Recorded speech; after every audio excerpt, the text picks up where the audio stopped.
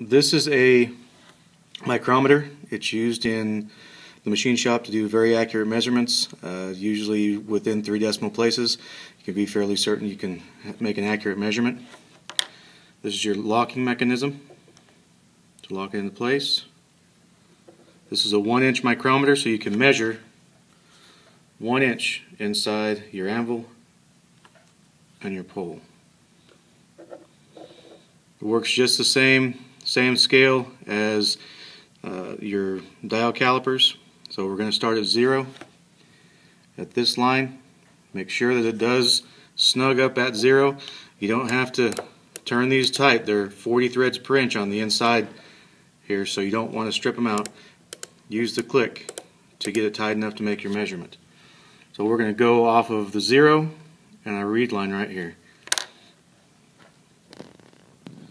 1,000, 2,000, 3,000, 4,000, 5,000, 6,000, 7,000, 8, 9, 10,000.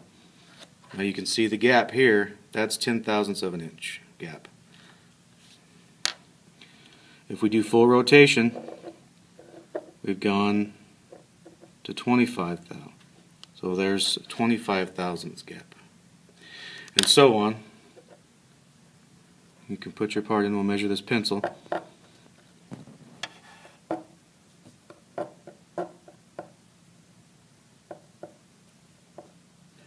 This pencil should be around 1/4 of an inch. So we're going to go to 200.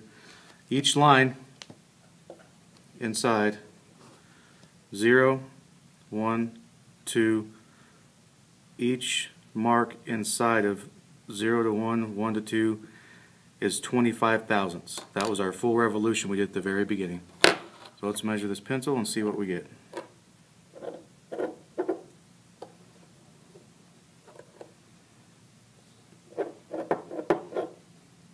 I'm just going to snug it.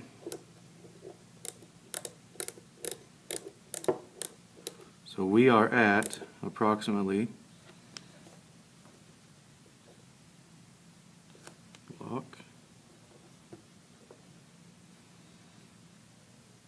we're at 1. I'll take the pencil out since we locked it. So there's 100 thou, 200 thou.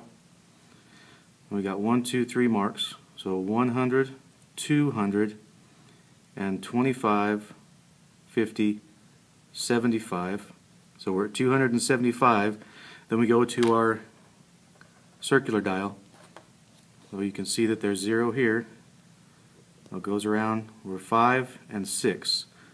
So 275 thou plus 6 is going to be 281 thou. That's how thick this pencil is. That's how you use a micrometer, and you just refer back to this video and keep looking at it. That's the only way to do it.